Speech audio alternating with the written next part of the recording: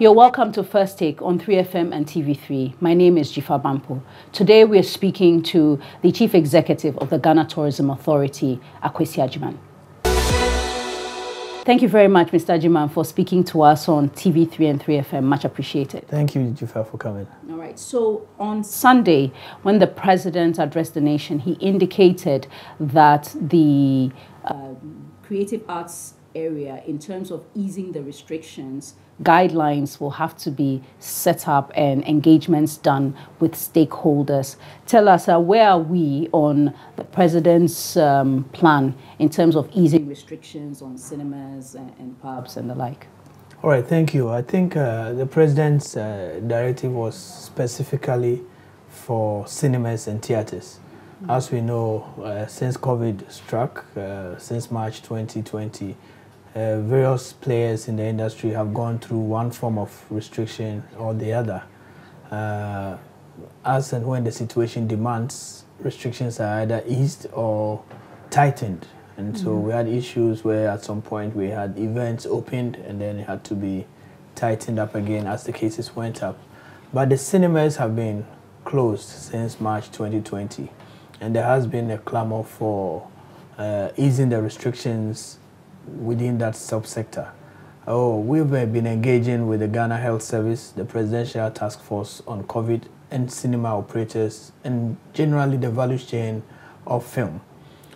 We all know that, as the President said, we'll protect lives first before livelihoods.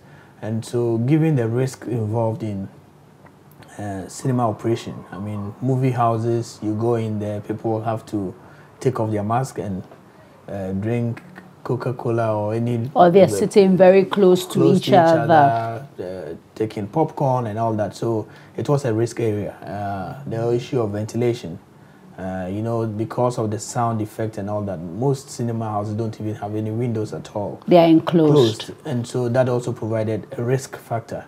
So we've been knocking on the doors, working with the operators in and out. Almost every week we have meetings to see what sort of protocols can be put in place so that restrictions can be eased, so people can at least get their livelihoods back on track. And so that sort of engagement has been ongoing together with the two key players, Dr. Nsia Sari and Dr. Samuaba of the Presidential Task Force team. They've been leading that discussions. We've met with operators. We've worked with them on some set of guidelines that we believe if we can all follow through, then it's probably will be time to have some of the restrictions eased. Like I indicated, there are risk factors. I mean, if you take a place like the normal market, it's ventilated. And so in as much as it may be crowded, because of the way it is, and looking at the incident rates that we've had in the country, is normally not come from people out and about. It's more to do with people grouping together in a public gathering, especially in an enclosed area.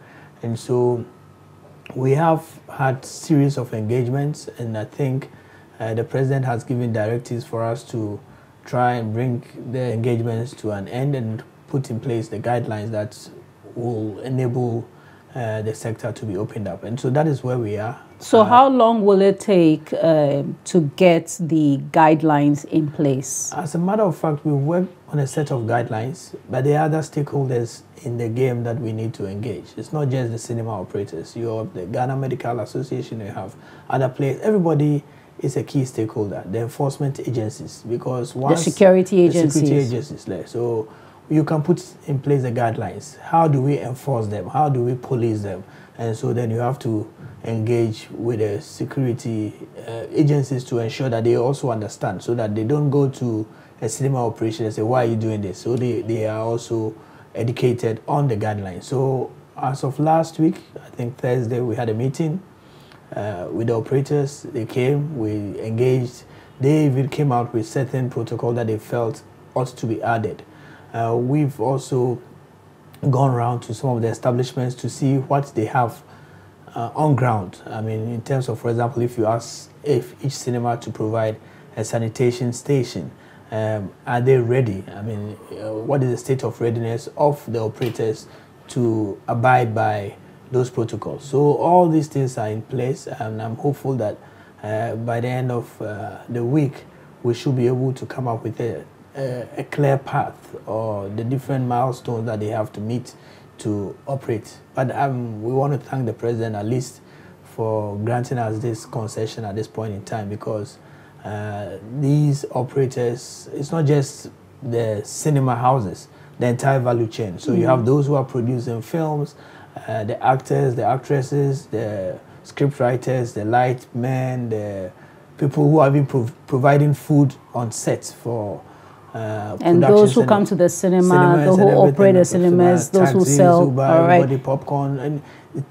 it's a massive industry, and so we are grateful for the concessions that have been granted. But I believe that as we have engaged with the operators, we can all work within the protocols that are coming to ensure that a time will come when we will have to go back and close it up again. How many cinemas and theaters are we talking about? Okay, we have, I think, 5 major cinema houses, but then there are a lot of theaters and event centers that in a way also serve as cinema houses for people who are premiering their movies. So you have issues of people coming way up with a movie and deciding to, let's say, premiere across the country. If you go to Tamale, for example, there is no fixed cinema house, but they will go to, let's say, UDS and rent out their auditorium to screen a movie. And so all these areas are being looked at. What sort of protocols do we have to put in place so that if somebody goes to the University of Ghana and says, I want to rent out the Great Hall to show a movie, it's not a cinema house. But then at that point, they will be acting as one. How do we ensure that they also abide by the protocols that have been put in place? So yes, we have 5 key ones, one in Kumasi, the Kumasi Mall, and 4 in Accra. But I believe we will be engaging also with all the other theaters and other event centers that sometimes allow premieres to happen in their premises.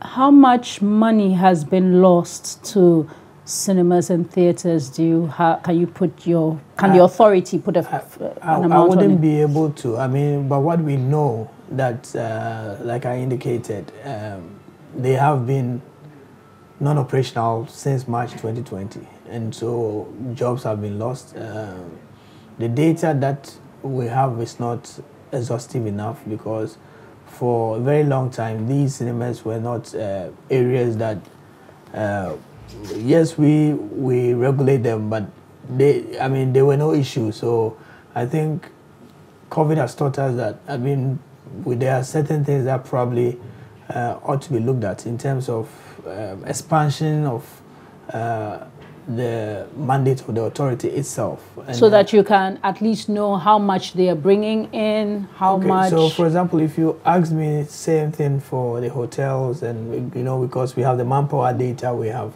so much data on them, but we didn't seem to have that sort of data on the cinema operators and also the various centers that...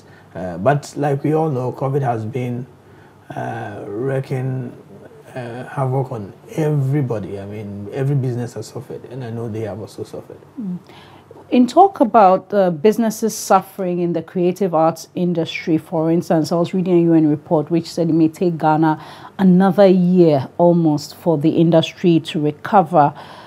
Government has announced tax reliefs on corporate income tax to a level of 30%, a waiver on penalties and interest on accumulated tax.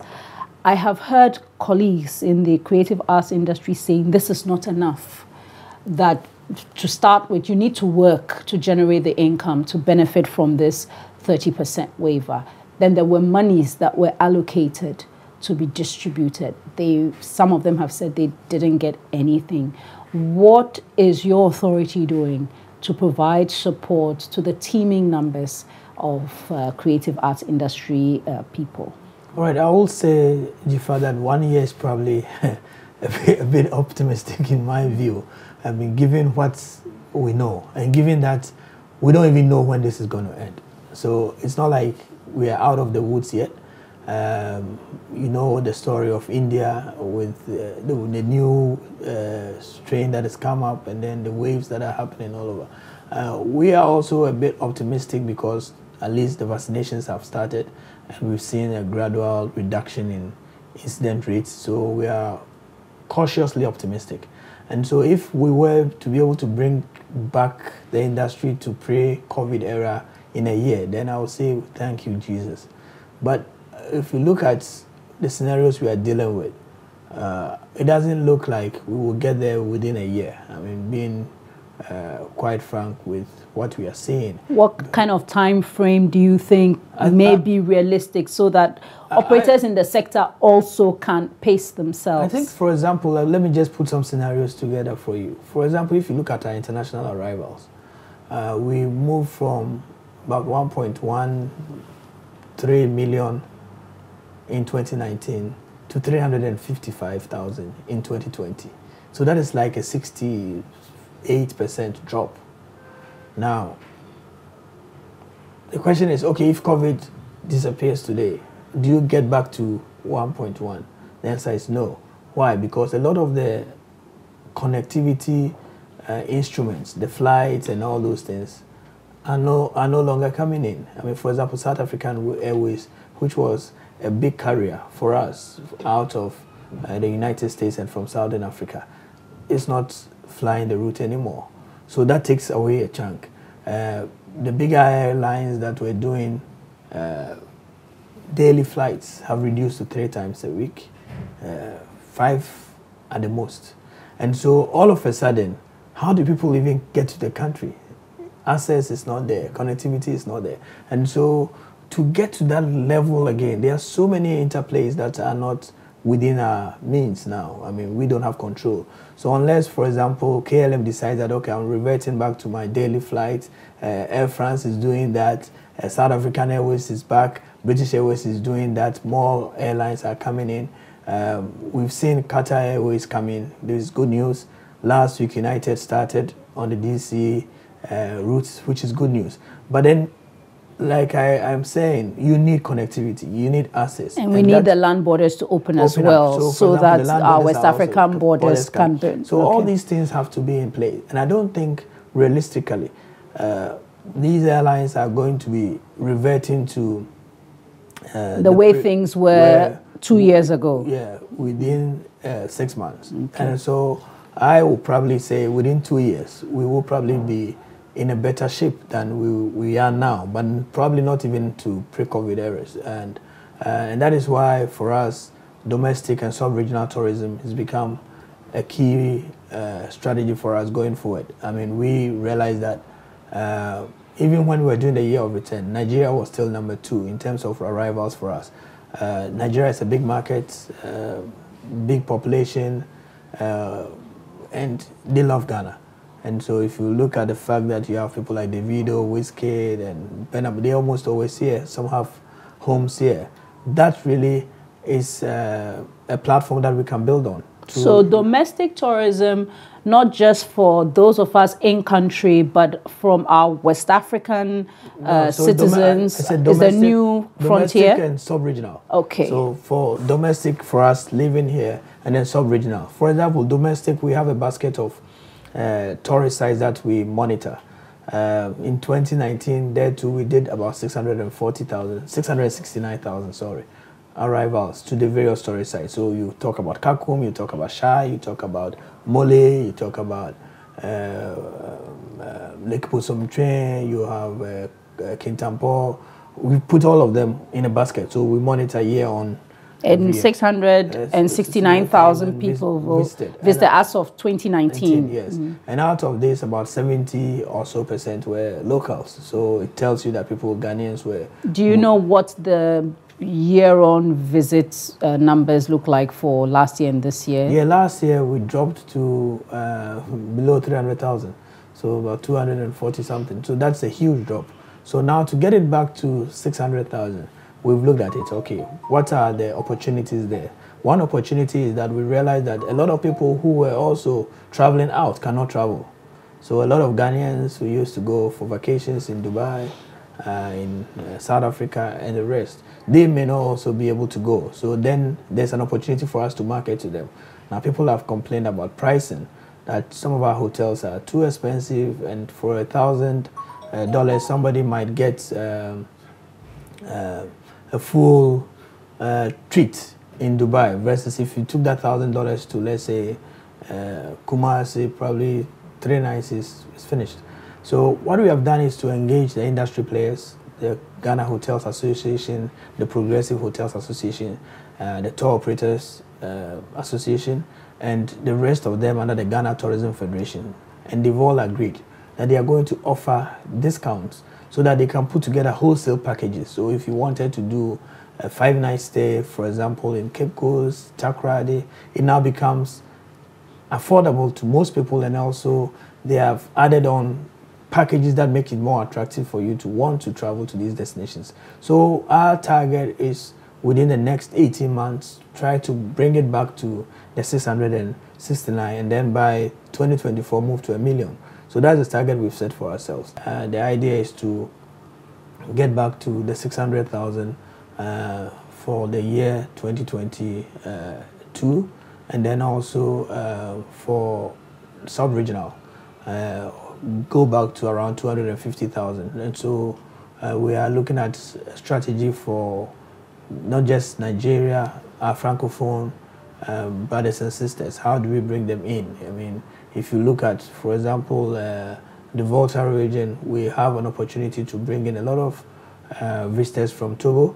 If you go to the Western region, Maha and the rest, you have people. I mean, normally we see a trend of people coming in from Cote d'Ivoire to some of the tourist sites we have in Nzulezu and in that area, and we want to be aggressive about it. And so these are things that we are doing to really bring the industry back on its feet.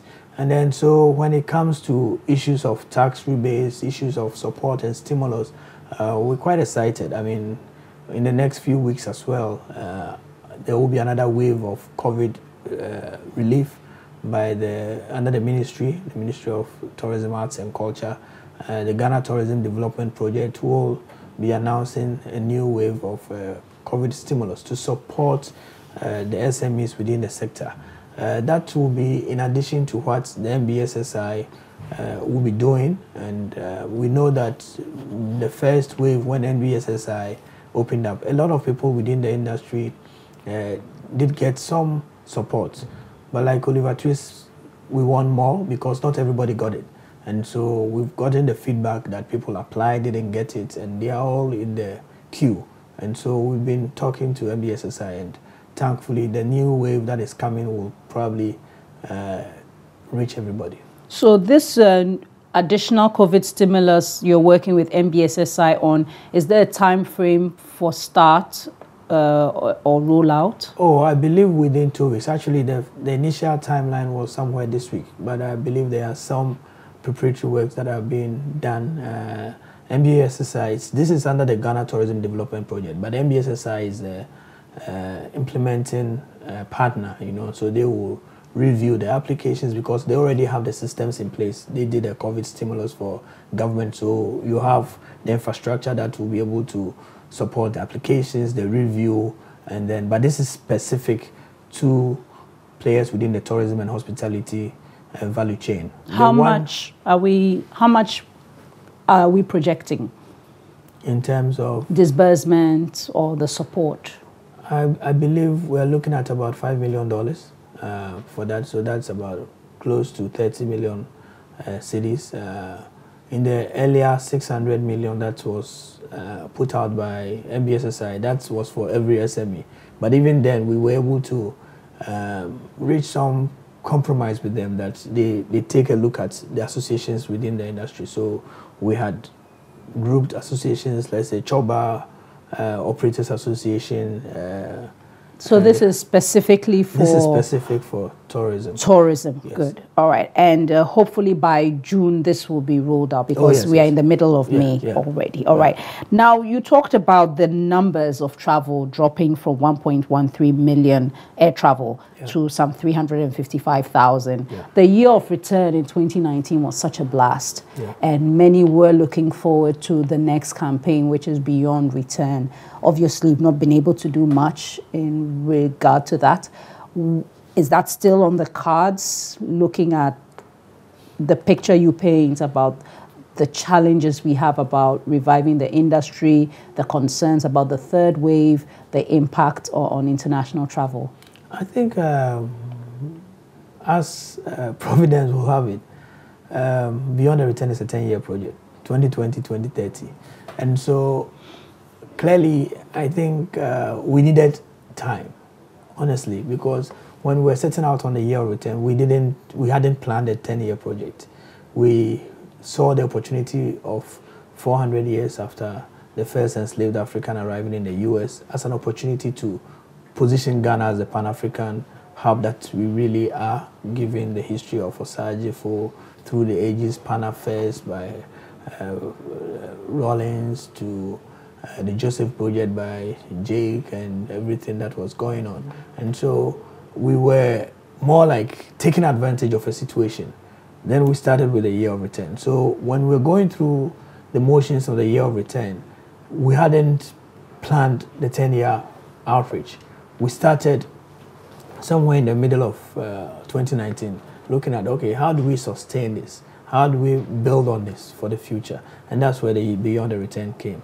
And so in as much as we had started, we knew it was going to be a slow start because we had 7 pillars that we had to deal with. And there are certain things that the diaspora, African diaspora, were asking of us. People were saying, look, you say we should come, but it's so difficult coming to your country. We have to go through an elaborate visa process. We have to queue up at the embassy. We have to mail our passports. And so the issue of a diaspora pathway to Ghana became a pillar. How do we ease visa acquisition for our brothers and sisters who want to come back? And it was more like chewing gum and running at the same time. So we're implementing, but at the same time, planning at the same time. And so COVID, as unfortunate as it is, gave us opportunity to now slow down and say, look, how do we put these pillars on a stronger foundation so that it can last the 10 years? And so, yes, people may not have seen a lot of activity, but yes, we have put in place the pillars and the foundation that will make the 10-year project very successful. So if you talk about the pillars, you have like the Invest in Ghana pillar, for example. What were people coming to invest in? We have laws that needed to be looked at. So we gave us an opportunity to sit with GIPC, the Minister of Finance himself, announce the Sankofa investment product that's now being rolled out. It's an effort to try and consolidate and coordinate and make sure and harmonize all the activities so that relate to all of this. Yes, so Beyond the Return, I would say, is still there. The part of the returns that people see is when the Experience Ghana pillar, which talks about events. So last year, even during COVID, when the restrictions were eased a bit, you saw what happened in December. A lot of people came to Ghana. There were a few parties that unfortunately then we saw a COVID spike the following year. Yeah, so I think we are mindful about how you implement the next opening, but I believe it's still in process. In the recent budget, the finance minister indicated that the Ajay Anama paragliding had been seen a facelift. There's the construction of the Tafe Atome Monkey Sanctuary. I would like to go to the National Museum, which is located near the Workers' College, but it's been closed. Yeah. Why? And it seems to have taken so long. The same with the Science Museum, it's not been completed. All right, so it's been closed for some time. I think it's out on contract. I believe there have been some delays on the part of the contractor. My understanding was that there were the scope got... there was scope creep. So I think there was scope creep in the work, so there was some delay. All right. But I believe we are very close to it being completed. That is under the Ghana Museums and Monuments Board, a sister agency under the ministry. We've been engaging with them, and we are hopeful that by the end of this year, that place will be open and more facilities. It's the same with the Science Museum, but I believe there are other museums that are open. The whole museum, for example, has been renovated within the last few years. That is going to be opened, I think, next week. Cape Coast is there, Elmina is there, there's Fort St. Antonio in Azim is also there. There are a few that you can travel to. So, yes, the National Gallery is a big asset for the ministry. I believe that it complements what we have at the Kwame Nkrumah Memorial Park. The Osu Castle also was handed over by the president to the Ghana Museums and Monuments Board to also start operating it as a facility for tourists. And so what we are looking to do is to work with these other agencies to ensure that all these products are ready. In the Experience Ghana, Share Ghana project that we are about to embark on, we'll have a focus on city tours. I mean, for Accra, people come for conferences, and there's no avenue for you to do a proper city tour. Like you sit in the London Red Bus tour. Yeah. So you see a bus coming up very soon where people can hop in and do a tour. We have some bone shakers that will also complement, so people want to reminisce and go back to the good old days of our bone shaker days. You can hop into a bone shaker and then do a city tour. So all these things are being put in place, coming up to ensure that people can really enjoy tourism in Ghana. And I know that we have these forests and parks. So, for instance, I know the Dija, park, the Dija National Park. I've been there myself quite some years back. But there's also the Itiwa Forest. Is there any plan to convert these into tourist attractions, for instance? All right. So these are already tourist attractions. For example, and the reserves. So you start from Ankasa, you go through Shai, Mole, and the rest are under the Forestry Commission. They've given out a lot of concessions to private sector operators to complement the attractions that we have. So if you go to, for example, Mole, now you have the Zena Lodge, which is one of the nicest and coolest places to be in Ghana, and then so you can go there, have a good treats for yourself and your family, and then explore the elephants, the other animals in the park. And same thing is happening in Shai, where now some tents have started coming up.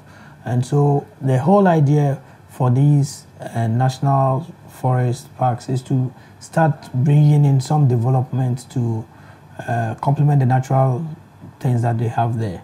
We are on a wave of collaboration with other agencies under the ministry and also partner agencies like the Forestry Commission and other key players that are willing to invest. Not to take you back, but you talked about the next wave of COVID support that's coming through MBSSI. I need to ask, how can colleagues in the creative art industry, specifically for tourism, apply for this? All right, so that's why I talked about the infrastructure in place. So MBSSI, which is now I think GEA, has a platform which they use for their COVID relief and COVID support programs. But we've asked them to design one specifically for this one so that people don't get confused. So that is the reason why there's been a delay. So that infrastructure is going to be put in place, and once it's done, we are going to make that big announcement that people can apply. The modalities have been made much, much easier. So any final words, sir? I will say to our operators, I know we've gone through rough times together. It's been a tough period for all of us. But like our president always says, let's protect lives before we look at the livelihoods. Now, with vaccinations going on, we are quite hopeful and cautiously optimistic that we will be out of the woods very soon. Let's all put in our efforts to make sure that we can make Ghana tourism great. Thank you. Thank you very much, Mr. Agyemang, and much appreciated for speaking to us on First Take. Thank you, Jifa. And you've been watching First Take on 3FM and TV3. My name is Jifa Bampo. We've been speaking with the Chief Executive of the Ghana Tourism Authority, Akwesi Agyemang.